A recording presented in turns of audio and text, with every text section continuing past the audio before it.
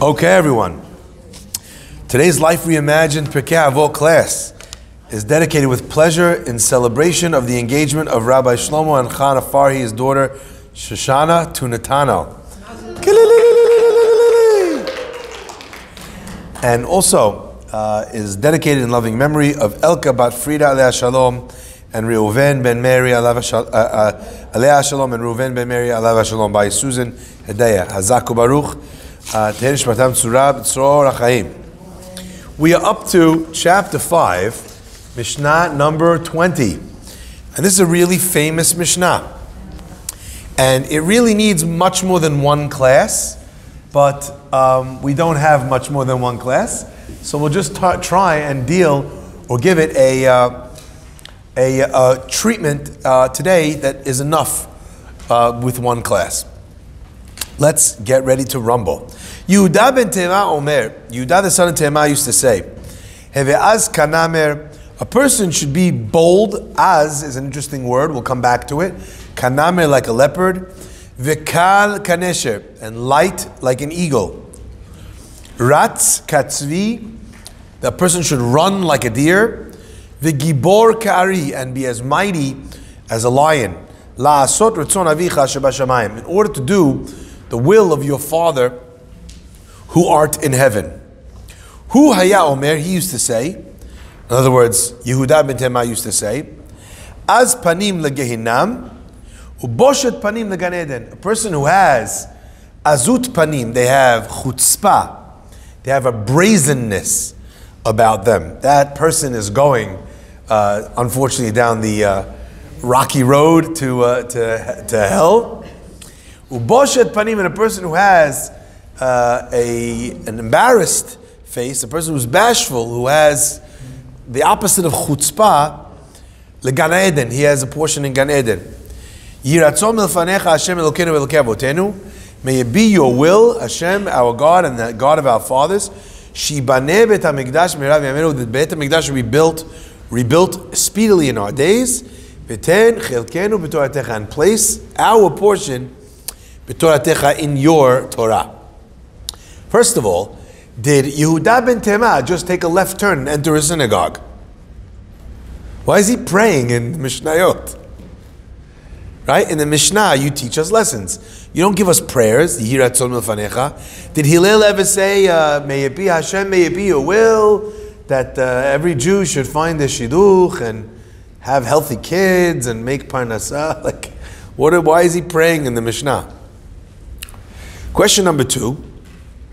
He starts off by telling you that you have to be az kanamer, bold like a leopard, and then he tells you one line later that if you have this trait of azut, of brazenness, of chutzpah, it takes you to hell. So you're supposed to have it or not supposed to have it? Third question. Why are you asking me to be like an animal? You want to tell me that I should have brazenness. Tell me, heve'az.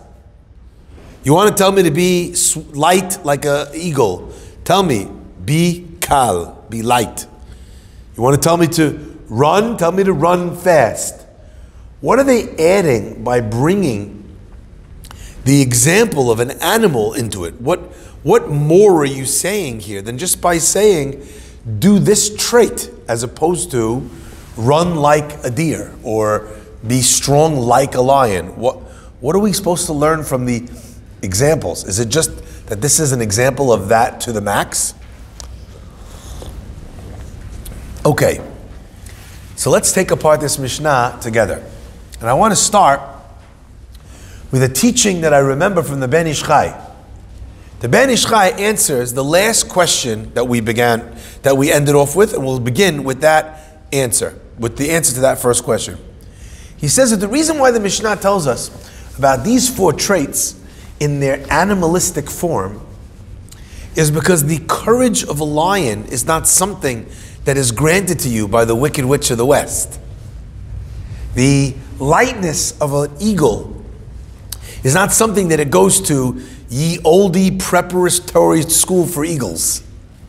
Right? They didn't learn it in a school. They They didn't develop it at going to a Pirkei Avot class. These things are part and parcel of the nature of each one of these animals. Says the Ben Ish Chai, the reason why the Mishnah gives it in its animal form is to tell you, we want you to onboard this midah not as a learned character trait, but as a natural, elemental, essential part of your personality. I don't know if any of you had a chance to listen to this morning's class yet, but we talked about restoring in the month of Adar a natural sense of joy, as opposed to some sort of learned sense of joy. So let's try and distinguish between those two things. You know, you see a person who's walking down the street and they're happy, and you ask them why they're happy, and they tell you, I just got a promotion. They tell you, I just got this suit on sale in Bloomingdale's, cost me $3, okay? I'm smiling because I can't believe I got such a good deal. Those things are literally external, extrinsic. They're not part of the human experience at its core. You might meet someone who's walking down the street and he's telling you, I'm happy. Why? Because it feels good to be happy. That's internally motivated. It doesn't need anything. It doesn't need a reason. Is that clear? So says the Ben Ish Chai, if I want you to have these 4 character traits, I don't want you to have them as something which is learned and which can be unlearned. I don't want them to be a secondary response. So as an example, a primary response of joy to something in life is different than a secondary response. So as an example, I get on a plane and I'm upgraded to business class, but my friend is upgraded to first class. So my first reaction when our tickets come back, his stamped and mine stamped with the upgrade sticker, I look at his first class, I'm like, oh my gosh, amazing. I think I was also upgraded. I look at it, I see business class. So now I'm like, oh. Meanwhile, you shouldn't be, oh. You should be, yay. You had an economy class seat, and now you're sitting in a business class seat. It's still, maybe it doesn't lie flat, but it goes all the way back. You have a delicious meal, etc., etc. Good cause for celebration. So what happens? Primary response is, oh. Secondary response is, well, at least it's not. At least I got something, right? That's where your response to something is not natural. It's this logic that kicks in the second place, not in the first place. Says the Ben Ish Chai, what we're looking for here are these character traits onboarded in the core of your system. Raise your hand if you have an iPhone. Raise your hand. Is there anyone here with an Android? Me and you. Great minds. That was my first phone, the Android. Android's a much better phone. Yes, Samsung. Much better phone. But it's very convenient to have an iPhone, and everybody else has an iPhone. And if you're a techie, your Android is actually much more helpful than your iPhone is. And let me explain why. Androids, Samsung specifically, always comes out with advancements way before Apple. People don't realize this. Everyone thinks that the propaganda, they're like, oh, iPhone's the most advanced phone. iPhone is almost never the most advanced phone. Do you know why? Because iPhone will wait until that feature is stable in the phone, and then they'll adopt it. So some people are really happy for that. They're like, you know what I need a new feature that's not going to work. But actually the new feature might work perfectly, but you're just not going to have it for another year or two because Apple won't integrate it into their ecosystem, okay? That's number one. Apple is very cautious. Part of being cautious is that Apple does not allow access to third-party developers to their core software. So as an example, for years and years and years, I'm swiping. When I'm typing, I just swipe. I don't tap. You swipe. and it figures out what you swiped. Okay? For years and years and years and years. Okay? In order to do that, you had to use a keyboard that was made by a third-party developer. So you have all these really creative people building apps, but iPhone will only let the app reach a certain level of their code. Beneath that level, they're not letting you interact with the core code of the phone. That they've kept locked and restricted even from the developers. Okay? This Mishnah is telling you, we don't want this on a Apple level. We want this on an Android level. So if someone's going to figure out a way to have a better keyboard, that keyboard, you're going to be able to use it in the email application, in your text messaging. You'll be able to use it in every part of the phone. It's not just an app that sits outside of the system. It's an internal, hardwired part of the system. Now, the reason why I'm spending so much time explaining this is because I think so much of the process of changing midot is really all about getting the difference between what the Ben Ish Chai is expressing versus not realizing the difference between those two things. When you change, Rambam says, in order for your teshuvah to be real, there's a condition. How do we know that your teshuvah is real? Anyone remember? What does Rambam say? Sorry? No, that's the things you need. How do you know teshuvah is real in Rambam? If you're in exactly the same scenario, with exactly the same drive, with exactly the same motivation. So as an example, let's say a person does a really daring, bank robbery in his 20s.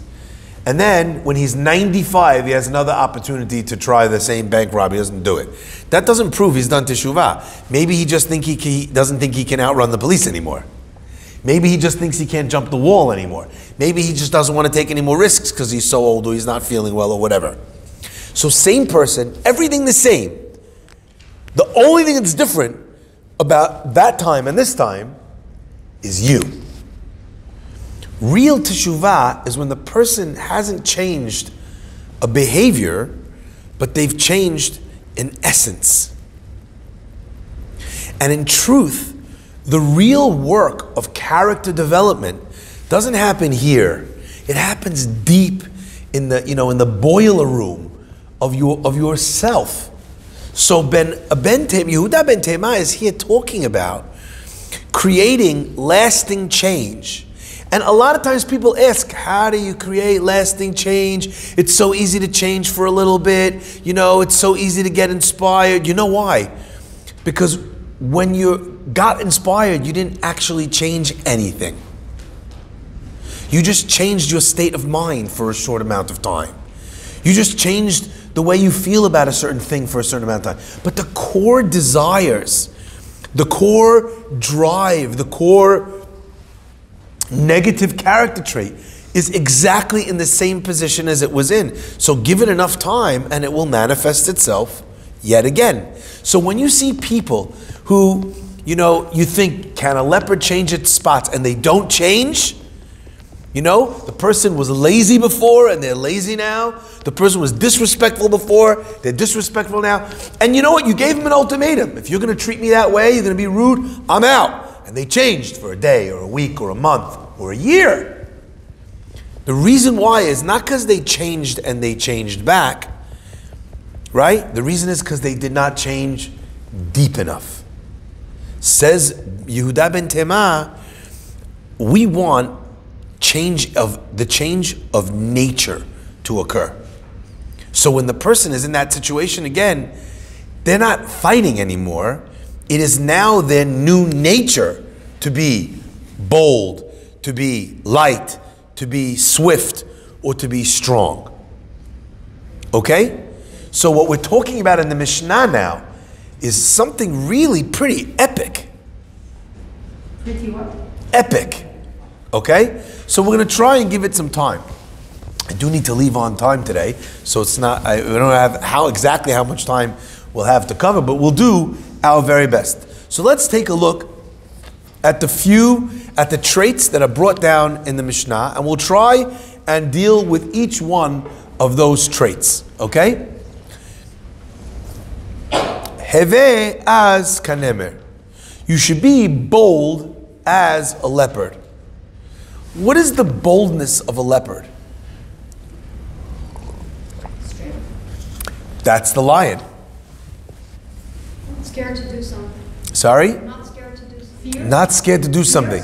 There's a ferocity of that in the leopard, okay? It's not that it's as strong as the lion. It's not.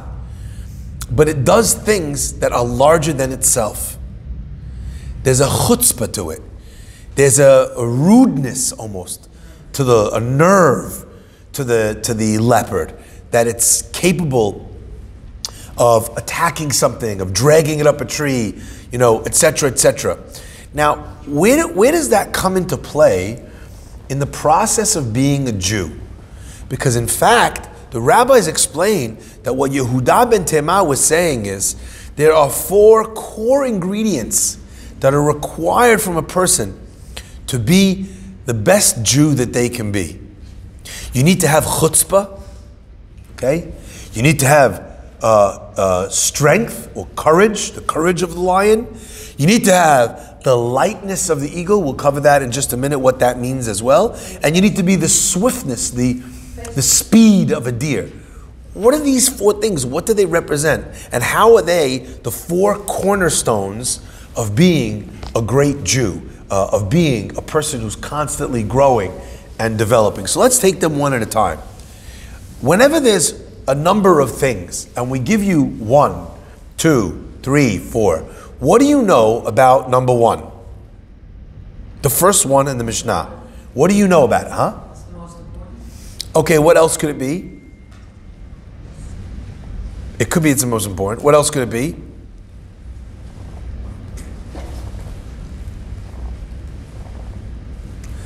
It's the first thing that needs to be tackled. Because oftentimes, the thing that you do first is not the most important, but you can't get to 4 unless you've done 1. So stretching before exercising is very important. It's what comes first. It's not the important part. You're just stretching, so the point is the exercise. You're stretching in order to make sure that you don't get hurt by the exercise, okay? The first thing that a Jew needs to have is a feeling, I just don't care. I don't give a darn. You could go and jump off a cliff for all I care. You need to have chutzpah. What is the chutzpah that is necessary to be a great person? If you ask, why is it that most people fail in life? The most common and the most important answer to that question is not that they did not have opportunity. Sorry? Self-esteem. Low self-esteem. Good. We'll see. I want to kind of parse that even more. It's not that they didn't have education. Lots of people who've done, succeeded wildly beyond their do not have a full education. Full education. Lots of people who succeeded tremendously don't have a lot of backing financially. What is it that causes most people to fail? They don't have the chutzpah to succeed. So where does fear of failure come from? Where does a lack of self-confidence come from? You say to yourself, who am I to accomplish this thing? Who am I? So many people are trying. Why would I be successful where so many others have failed? There's a chutzpah, an azut in trying for greatness. Could you imagine a giant fat guy, climb down out of the stands at an Olympic stadium at a 400-yard dash. You have all these people standing there, and he comes down and there's one empty slot. And he gets down and he puts his hand down, he's going to run. That takes a lot of chutzpah. It takes a lot of boldness, a lot of brazenness.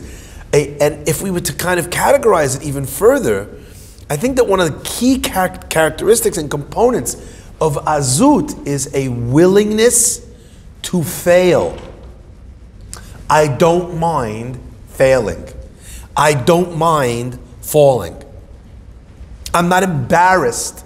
What is someone who have chutzpah? They're not embarrassed to fail. They're not embarrassed to have egg on their face. So they'll give it a try. More often than not, it's not about people's failed tries that keeps them from where they want to go. It's the thought of the failed try that stops them from even trying. So they haven't tried, but not because they tried and failed, so that doesn't count as a try, because that they weren't even willing to give it a go. Every nation on earth comes to Har Sinai and God says, I have a Torah, do you want it? And they all say no. Why they all say no? Because God told them about something in the Torah that was difficult for them. And specifically, God chooses a different mitzvah for each nation, the Midrash says. He comes to the Bnei Esav and he says, do you want my Torah? And the Bnei Esav says, what's in it? And God says, thou shalt not kill. And the children of Esav say, what are you talking about? That's our characteristic. That's our characteristic.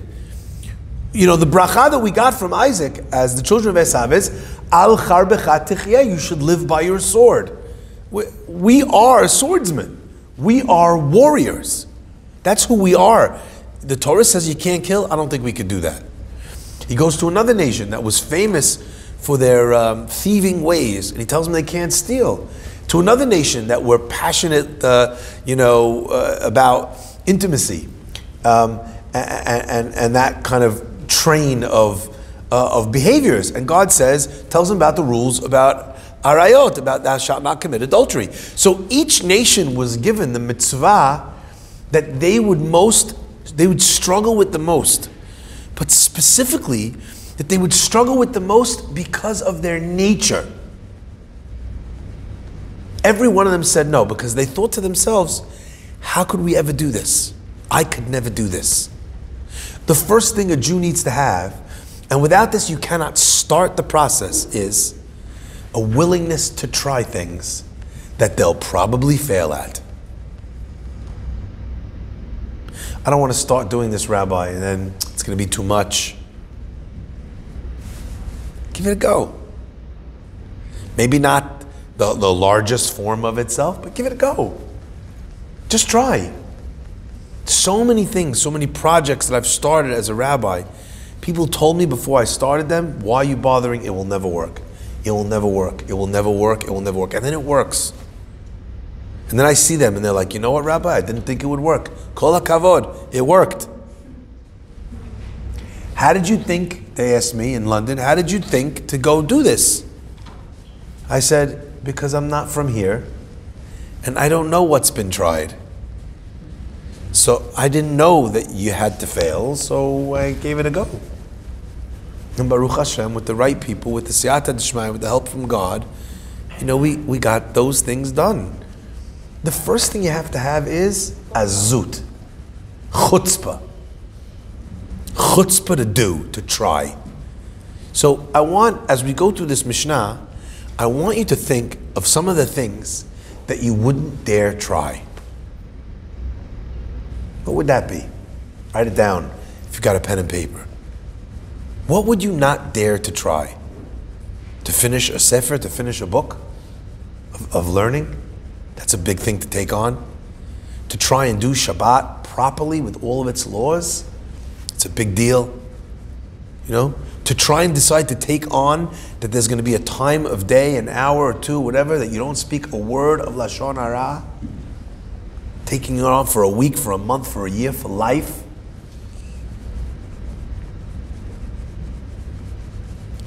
I was just reading a story. It's a famous story. I'm not going to tell you the whole story. I'm just going to tell you the beginning of the story. There was a man who didn't miss a minyan in 30 years. He gets to Israel late one night, and he's missed his minyan for Arbit. Very famous story. I'm not going to tell you the rest of the story. You know why? Because for me, it's not about that night. It's about the fact that he didn't miss a minyan for 30 years. Do you know how many minyans that is? Someone can type it up.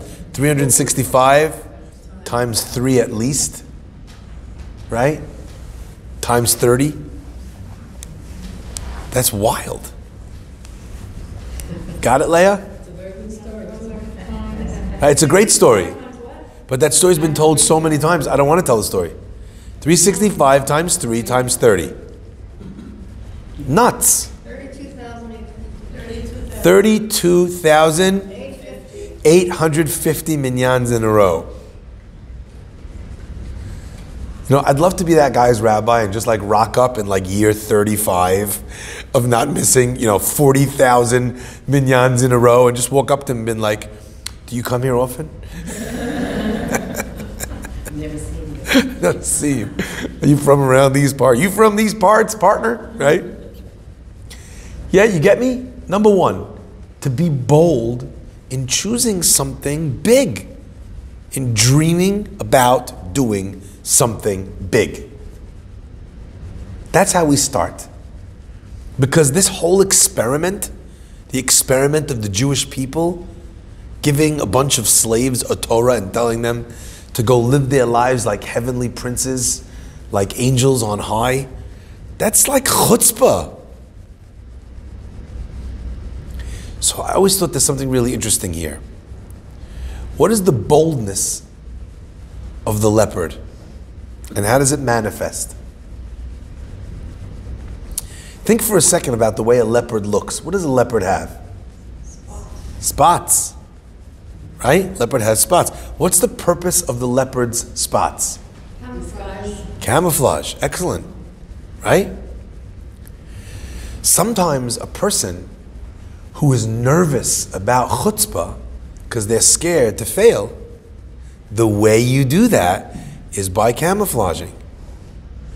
You take big things on and don't put yourself in a situation where you'll get embarrassed if you fail. Get it? So the way you have that chutzpah is by sometimes eliminating the possibility of the embarrassment of failure. By creating camouflage. So as an example, if I do an hour a day of I'm not going to speak Lashon Hara, but I don't tell anyone about it. So, it's bold, it's a big dream, it's a chutzpah to think I could do that with the way amount of Lashon Hara I speak, let's say. But nobody knows. Nobody knows if I fail. So if I'm worried about being embarrassed, you don't have to tell anyone. Okay? So that's number one. The first character trait that is super important in terms of being a Jew is having chutzpah. The brazenness, the boldness to try and do something large, big, bigger than you. Okay? How many people are just in this life, are just complacent? They just get used to a routine. And eventually, the routine's good enough. Their life is good enough, the job is good enough, their marriage good enough, kids good enough. It's fine. Fine. Is that what you want from your life? Fine? Okay? I'm managing? But it takes a chutzpah to say, I'm better than this, and I deserve more than this. And therefore, I'm going to do something bold because of it. And until you sever those ties, until you cut ties with that old version of yourself, you'll just be sitting there always thinking about what would be. And it's scary to cut those ties. It's a very scary thing. But number one, bold. When God says to the Jewish people, time to leave Egypt, and they're like, okay, where are we going? Mexico? He goes, nope, the desert. They don't hesitate. That's chutzpah. That's bold. The second thing is kal kanesher. Ironically, I don't know if you guys were here, not this past Shabbat, the Shabbat before, I spoke about this upstairs in the main minyan. Kal Kanesher is really weird. Light like an eagle. Eagles are not light. Sparrows are light. Hummingbirds are light. An eagle's like the heaviest bird. Right? Well, maybe not like an ostrich, but quite up there. Why is the Mishnah calling an eagle light?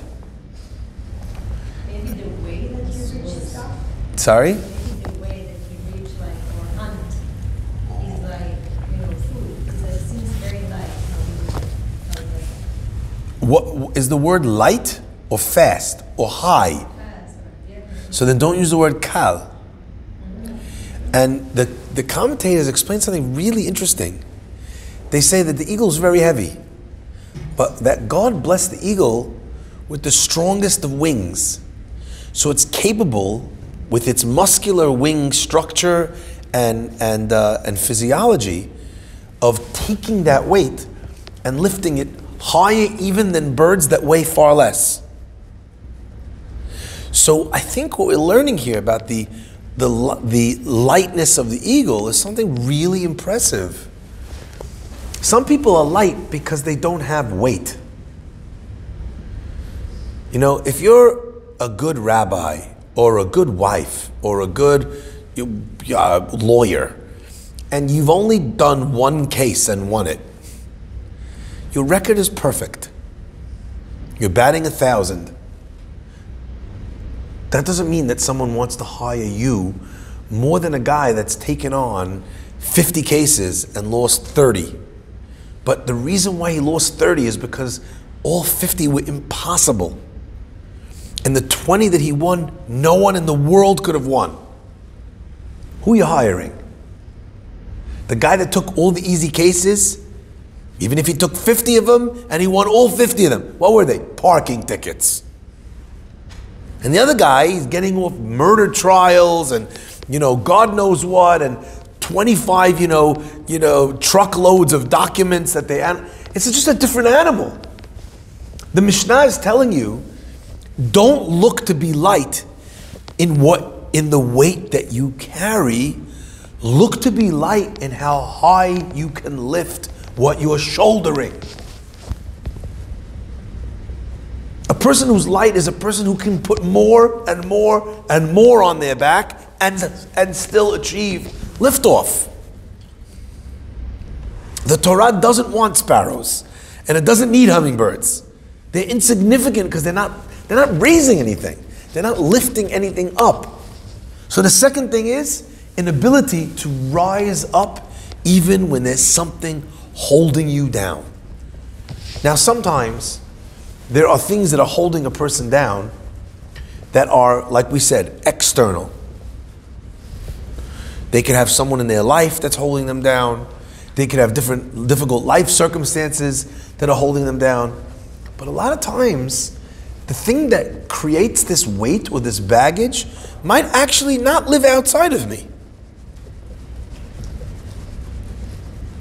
It might be some, feelings of inadequacy that makes me feel heavy.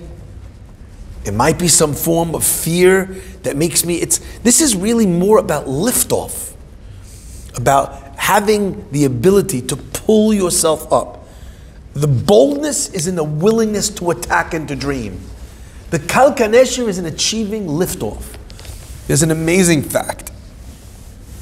If you've ever watched any of the space shuttles take off from Earth, you'll see there's this massive, space shuttle. It's like, 100 feet in the sky. And then it takes off and it's like, and it goes and it gets all, into the sky. And then what happens when it gets into the sky with this massive rocket? The rocket detaches. And how much of this giant rocket actually goes into space? That little small plane at the end of the rocket, right? I mean, it's not small, but it's small in comparison to the rest of the fuselage. Why? And this is fascinating. Based on the laws of physics, the vast majority of the fuel required in a space shuttle launch is to leave Earth's atmosphere. Once you've escaped the gravitational pull, the atmospheric pressures of Earth, and you're in space, you see that with the smallest, the thing moves. Why? Because again, lack of gravitational pull, lack of the same levels of friction in the atmosphere. So the overwhelming majority of fuel required for movement is to escape the Earth's atmosphere. The same thing is true about a person's growth. You're working hardest in that first 10% of movement. Once you're already in motion, you already left, that the Earth, the pull of Earth, the pull of physicality, the simple desires, the peer pressure, etc. Then you're flying with far less fuel. So says the Mishnah, the second thing is kal kanesha, an ability to overcome things that are trying to hold you down. The largest effort is in the beginning. Kol hatchalot, says the Gemara, all beginnings, kashot, are hard. All beginnings are hard. So you brazenly thought of something, you've now shaken yourself as much as you can to try and get out there, to do something, to build something. Just know it's going to be really hard. But you have the wings to be able to pull yourself out. And I always thought it's so cool for an eagle to get into the air. What do they have to do? They unfold their wings and they're flapping really hard. You ever see an eagle in the sky? They don't even move their wings. They're just... Once a person's left the pull of Earth, the gravity of friends pulling you down, your desires pulling you down, your lack of belief pulling you down. Once you're up there, there's already spirit. There's winds that take you places easily. The third thing in the Mishnah is ratz katzvi, an ability to act swiftly. You have some people who are paralyzed by indecision forever. They just don't make decisions. They don't like making decisions. They like to wait till the last possible minute to make decisions. Says the Mishnah, if you want to be able to accomplish anything, you need to be able to act quickly. You got excited about something? Do it. Someone spoke about something, you like that in the class? Do it. You wait until you got home? Chalas, it's gone. Rabbi spoke about making up with someone, you had someone in your mind, walk out the shul, dial the number. I was just telling Jessica 2 seconds ago. I realized that whenever I get wedding invitations, I look at the wedding invitation, oh, very nice, put it back in the thing, and then I forget to open it again, and put it away somewhere. Right? It's not like you're looking at it every day. And then I forget to go to the wedding. So what do I do now? Ratz katzevi. As soon as I open the invitation, the very first thing I do is I take a picture of the invitation so that when I lose it, I can remember where to go. And number two, that the date is in my calendar immediately, even if I'm not going to go. That means that you don't miss weddings, you don't miss opportunities, because you're ratz katzvi. I always think this. If I'm sleeping in bed and the alarm rings and I really need to get out of bed, every time you hit the snooze button, the chance of you getting out of bed decreases. You know this to be true. When you need to make a flight, what do? The second it rings, before you even have a chance to turn it off, what do? Swing your legs off the bed, put them on the floor. Right? Ratz katzvi. You snoozed it, you probably losed it. Pardon me for the lack of grammatical acuity in that statement. I was just using poetic license. Yeah? Ratz katzvi.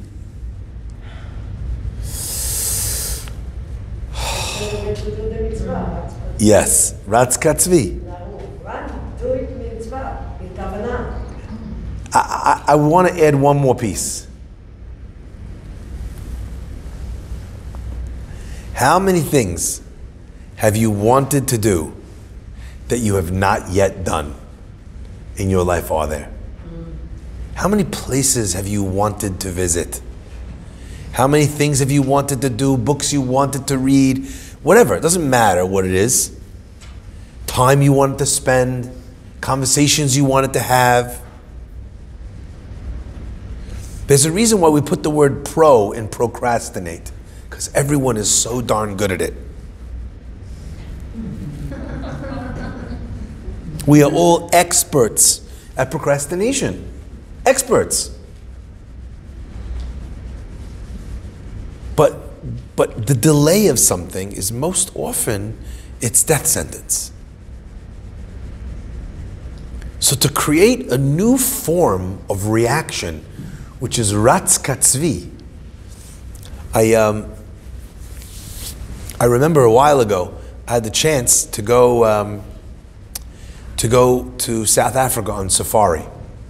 We took a group there of many students, and one of the things that we did in South Africa was we went to the Kruger National Park. And over there they have lots and lots and lots of impala, which is a type of deer. I don't know if it's exactly the same biological genus as deer, so if I get a message from someone telling me, well, actually,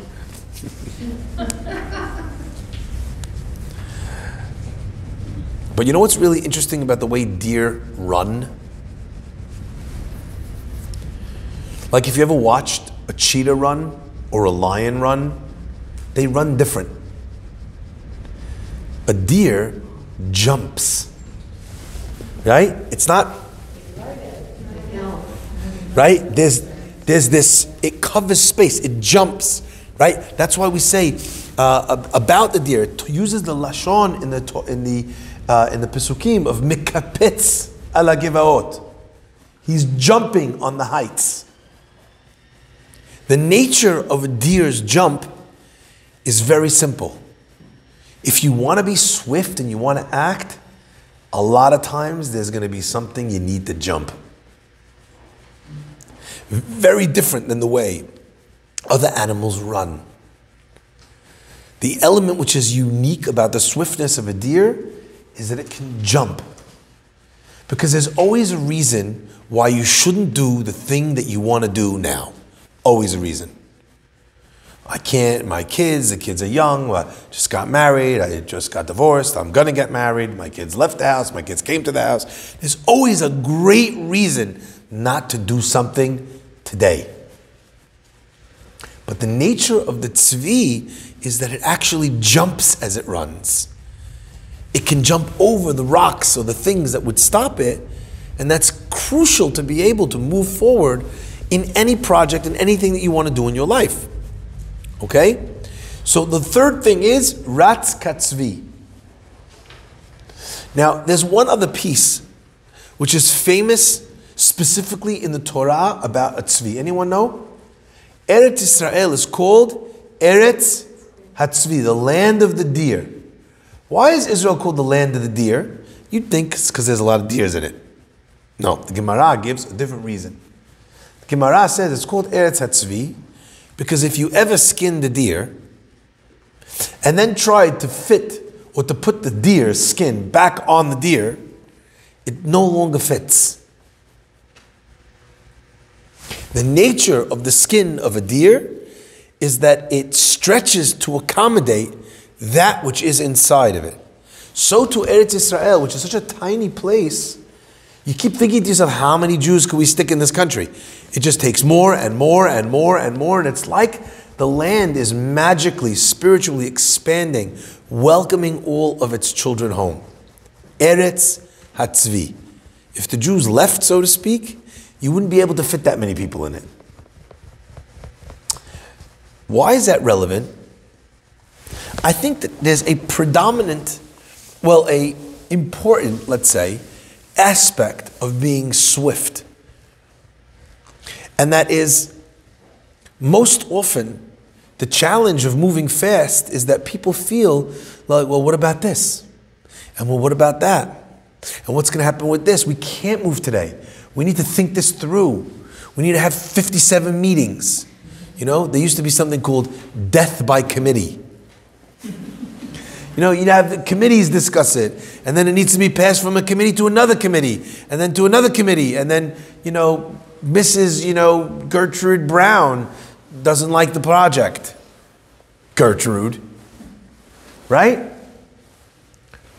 One of the elements of what allows a deer to move swiftly is the elastic nature of being able to take on board and to cover all the things that are within the project. So, if I'll need to deal with something, no problem. We'll figure out a way. The Kotzker Rebbe has one of the greatest lines I ever saw, and I love this line, and I try, if I can, to live my life by it, and it's not always so comfortable for people who are not on that program. The line is, ask not if something is possible. Ask only if it is necessary. If something is necessary, you'll figure out how to make it possible. We don't have the money. Yes, you'll reroute other money there. You'll work harder. You'll take on an extra job. If it's not necessary, then it will die. But if it has to happen, there's going to be challenges, but we'll figure those out as they come along. Part of being swift has to be the fact that a person knows that he's got enough skin in the game to be able to encompass and take care of whatever comes up, whatever props up in this situation. So, as an example, a person says, Rabbi, it's too difficult for me to keep kosher. Why? My friends don't like going to non-kosher restaurants. The swiftness of the deer says, is this the right thing to do? It is. If it is the right thing to do, then I have another question. The question is, how will I have or continue to have a social life if primarily what we do as a group is go out to eat? And now we can't go out to eat anymore together. Ask not if something is possible. Ask only if it is necessary. If you feel that this is necessary, you will figure out how to be able to solve the problems, how to be able to have space in yourself to incorporate and to include all the Jews that are trying to live in Eretz Israel. You'll make it work. But that has to first come from this midah of being willing to actually act and not always coming up with the 1,001 expert reasons why you need to push something or you need to procrastinate. And finally, the last of the four is Gibor Ka'ari, to have the courage of a lion, to have the willingness and the strength to be able to do something. It's one thing to have chutzpah. A lot of people say, yeah, I'm going to do it. Can't be done. I don't care. I'm going to do it. And then they immediately launch into it. Kal, Ratz Katzvi. And they have, this problem and that problem, and they take the program up into the sky. But they don't have the stamina or the strength to run the darn thing. So it crashes. They don't have the endurance to be able to chase it down. They don't have the courage to be able to, make a really tough decision. You have a lot of people that start companies. And it's a very scary thing to go out on your own as an entrepreneur. Do you know how many startups, I always read about these startups that do really well. Do you know how many startups fail? I think the odds are in startups in like Silicon Valley, something like 10,000 to 1. I don't mean, this is not in every startup. I'm talking about in tech startups. 10,000 to 1. That means that there's 9,999 people who had the chutzpah to quit their job and start something new. They were able to, to kal kanesher, get it off the ground and launch the app or the project or whatever, kal kanesher. They were able to ratz katzvi, run around, tell everyone, not put it off, launch the thing, etc., etc. Where did they fail? Where did they falter? They faltered in being able to have the staying power to sell their house. Elon Musk is one of the richest guys in the world. He's also someone who went almost bankrupt twice. Betting on what? Betting on himself. Take all of his shares, take every dollar that he owns, while he's a CEO, throwing it all back into the thing that he believes in. That's Gibor Ka'ari. You know, the willingness, the strength, the courage, the determination to not shy away once you've started on that path. You know when I see it? Someone started to do something a little bit more. Started to come to shul a little bit more, to go into classes. You know, they're asking kosher questions. They might be asking a complicated question on maaser, on how to give tzedakah 10%. And then one of their friends is sitting there listening, and they're like, oh my gosh, you became so religious. 9,999 startups out of 10,000 say, I didn't know. No, I didn't become more religious. No, I'm not. I'm not like that. It's just that they excuse their behavior. They excuse all the other midot. You should be proud of what you've done. You should be proud of that. Someone makes fun of you for it. Gibor Ka'ari. I never take my kippah off, ever. Then people will tell you it's dangerous. Okay, so I'll find another way. There's an element of gvura that's required, not for the initial. In the beginning, you have that chutzpah because you want to show. Oh yeah, I'm going to show you. Every teenager has the chutzpah to fight. I'm going to show you. I'm going to leave. I'm going to start by myself. I don't need your allowance. I'm going to make it on my own. They have the chutzpah in spades. They're willing to do all that stuff. Where do they fail? The Gibor Ka'ari. They fail on the courage to be able to carry out their convictions. And ultimately, what is the king of beasts? The lion. So I started by asking you, why is it first? And you said maybe it's the most important. In the world of the animals, what's the most important? The lion. Because all of those are necessary first steps.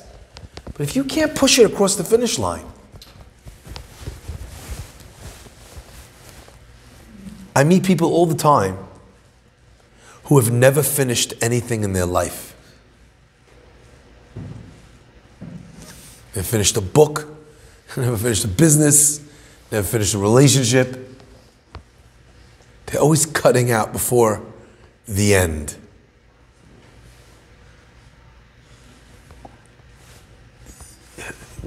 What'd you do in your life if you didn't finish anything? You didn't build anything. You didn't do anything. Gibor Ka'ari. La'asot ratzon avicha shebashamayim. To do Hashem's will in heaven. Now the Mishnah continues and says, it just wants to make sure that you understand. Hu haya omer, az panim legehinam. A person who's brazen goes to Gehinam. But we said before, you have to be brazen.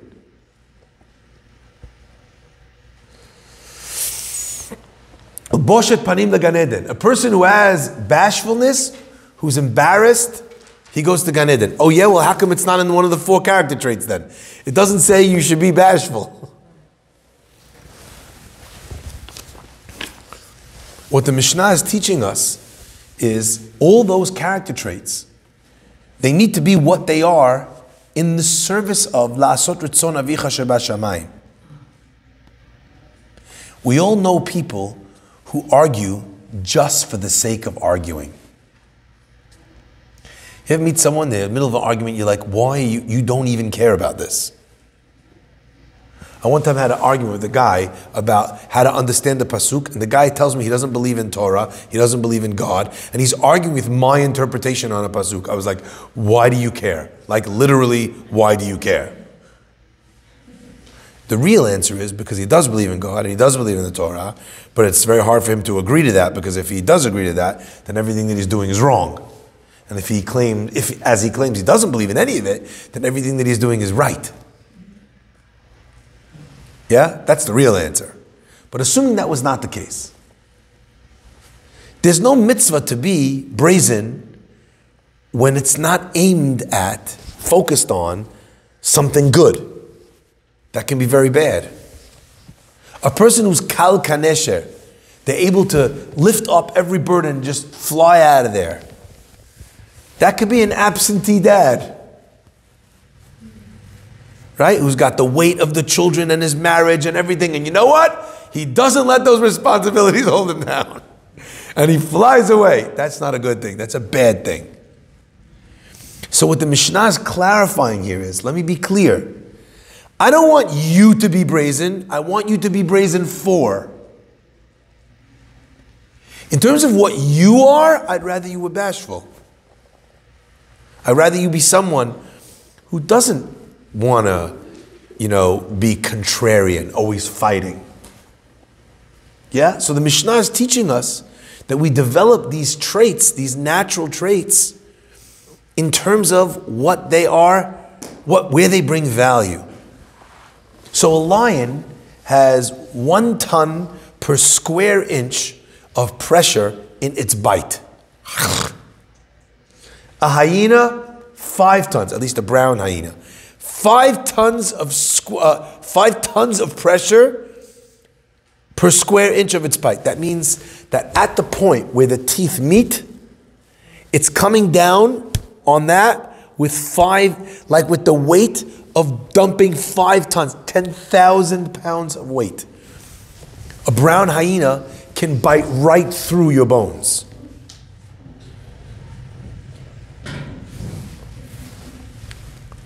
Yeah?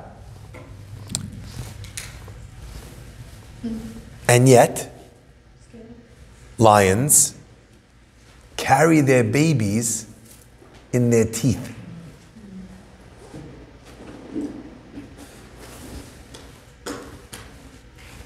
You gotta know when to hold them. Gotta know when to fold them. Right? When are you showing your strength? When are you showing your brazenness? That's what the Mishnah is coming to communicate. That even within the nature of a lion, because someone might think that if I developed a nature, I can't control when. When is a learned behavior? When is not a natural behavior? Lies. People are like, I can't control myself. That's just how I am.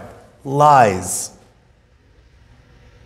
A lion is capable of snapping everything in its mouth. That doesn't mean that when it needs to, it can't lift a baby with his teeth. A cheetah is the fastest of all animals. They can run up to 70 miles an hour on land for a short amount of time. If a cheetah doesn't stop running at that speed when it's about to become exhausted, the cheetah can die from exhaustion. So even within nature, even when something is a natural quality, the nature of the being understands when it pushes that natural quality and when it uses something else.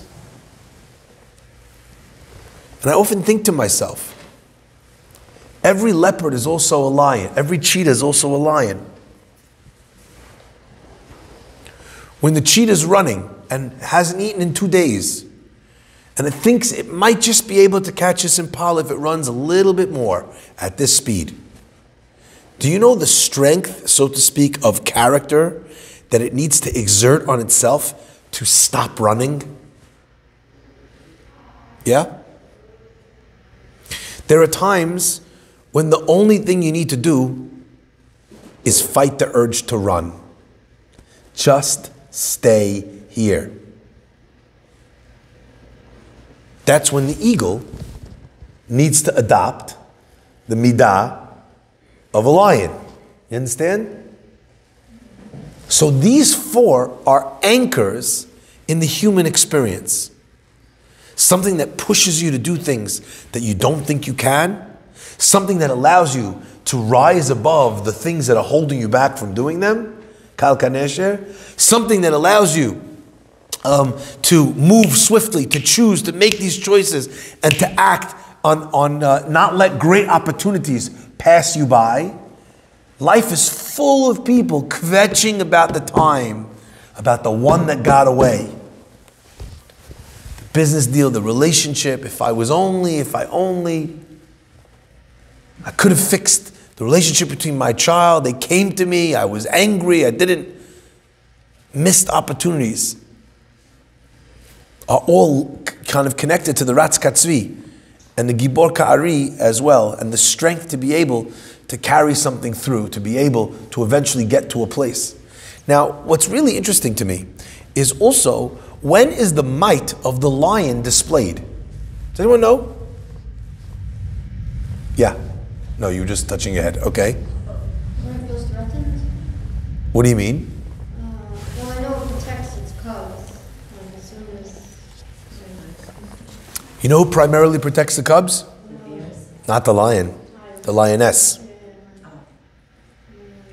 When do you find the might of a lion? You'd think when it hunts, right? Incorrect. 90% of the hunting that's done for a pride is done by the females. When do you see the might of a lion? What? By whom? By another male lion.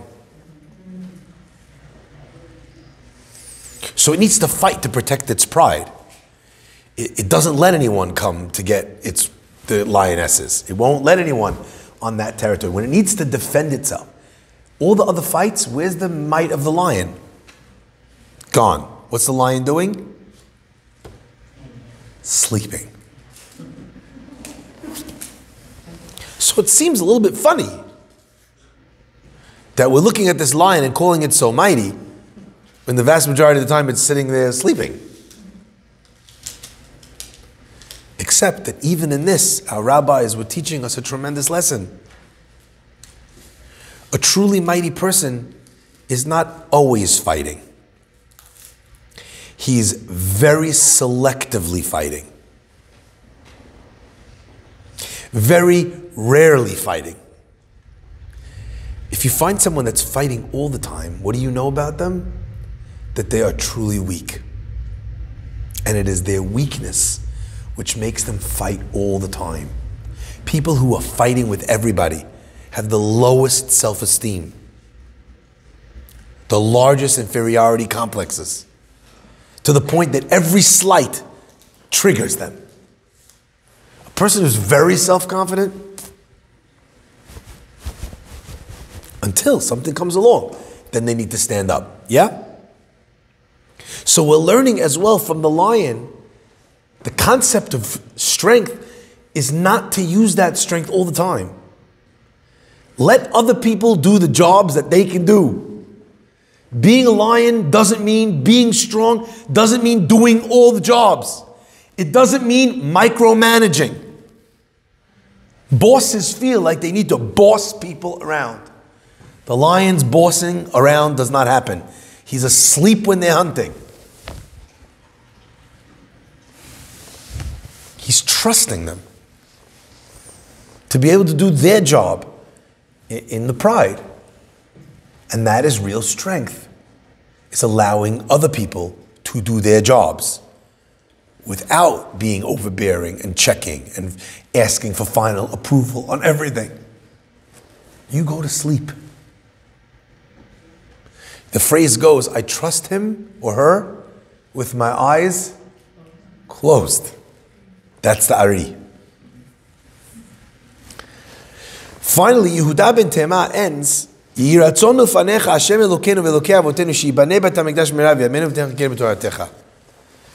with a prayer, and it's really uncharacteristic of the Mishnayot and Avot to do so. And it almost seems that the prayer itself is an extension of his teaching. And I think that part of what the Mishnah is teaching us with this tefillah is that the system of achieving the 4 pillars of what makes a Jewish person a successful Jewish person, a successful person in this world, is such that a person who conquers that achieves a modicum of perfection. Yehuda ben Tema says, I'm sharing with you the secret of how to perfect the world.